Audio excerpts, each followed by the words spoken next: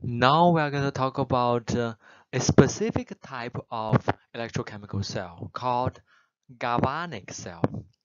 This is still our old example of copper and zinc metal inserted into electrolyte solution that contains zinc chloride and copper chloride. Sometimes, as we said earlier, there may be a ionic permeable membrane that separates the zinc section from the copper section. Okay, and if there's no external applied power source, if there's no external applied power source and the external resistance is finite. Finite means it's not open circuit condition. Means the resistance is small, not too high, not infinite.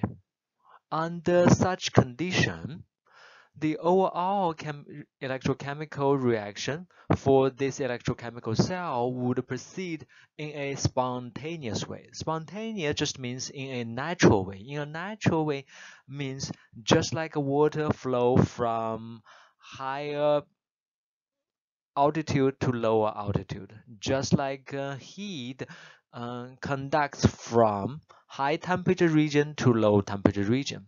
So for electrochemical cell, the spontaneous reaction happens if the external resistance is finite and there's no external power source applied between the two electrodes.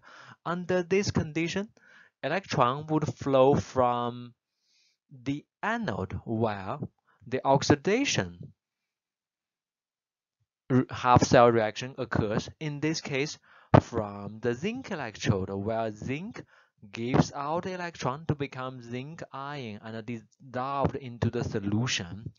The released electron, the electron would flow through the external circuit, flow out from the zinc electrode while oxidation or anodic half-cell reaction happens through the external circuit into the cathode, while the cathodic reaction or the reduction half-cell reaction would occur.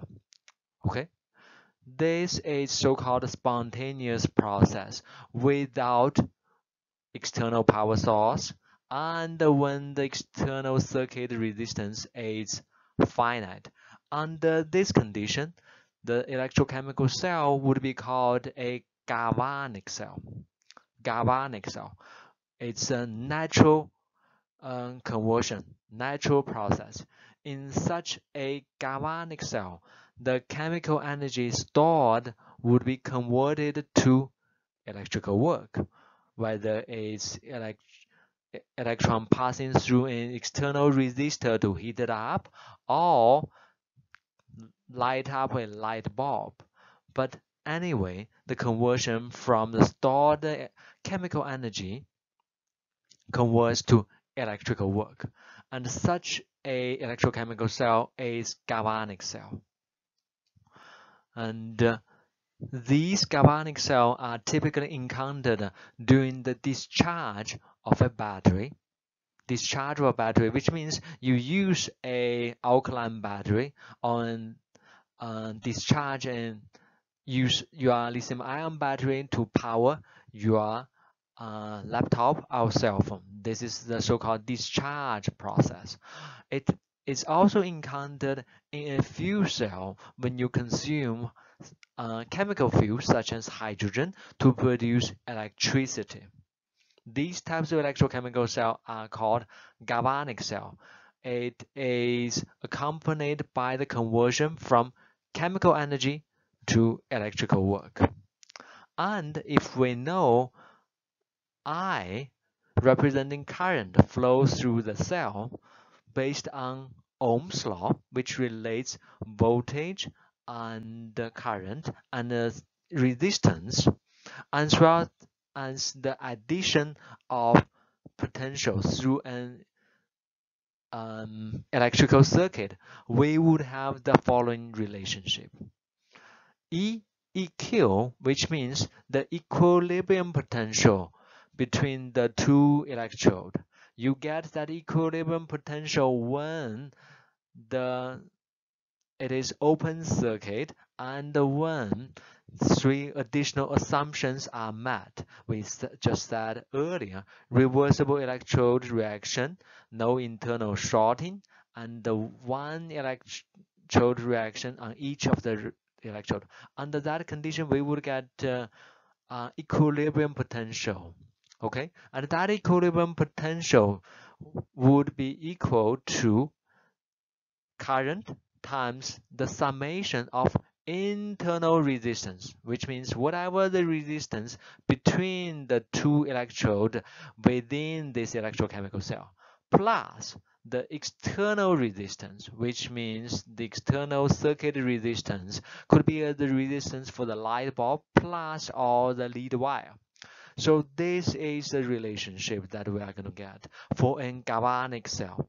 The equilibrium cell potential would be equals to the current times the total circuit resistance, which consists of two parts. One part, RINT, represents the internal electrochemical cell resistance. Okay, for a battery, that is just the internal battery resistance, plus REXT represents the external resistance.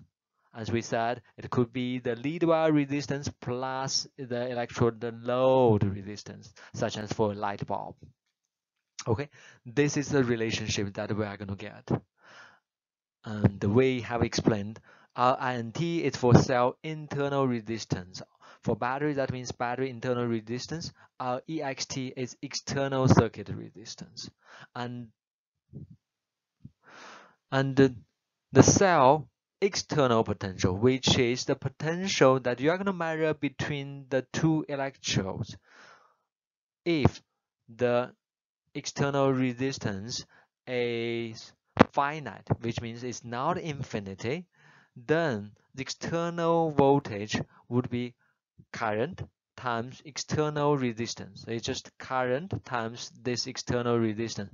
And based on the equation above, it will be equilibrium cell potential minus current times cell internal resistance. Okay, so this is kind of the concept that you learned in physics, and we refresh our mind in the context of our electrochemical cell. Again, the equilibrium cell voltage would be current times the total resistance, circuit resistance, which consists of internal resistance plus external resistance. And then when the external resistance is not infinity, then the external cell potential or external circuit potential would be current times external resistance, and it would be equal to equilibrium potential minus current times internal resistance, or the potential drop due to the internal resistance.